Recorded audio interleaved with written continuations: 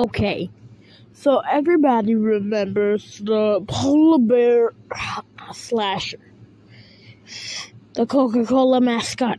Now, Coca-Cola has nothing to do with this because it's just a person in the suit.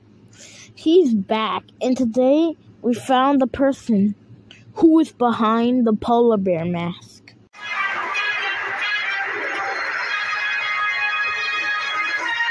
A YouTuber who only posted 3 or 4 videos before actually going on the spree.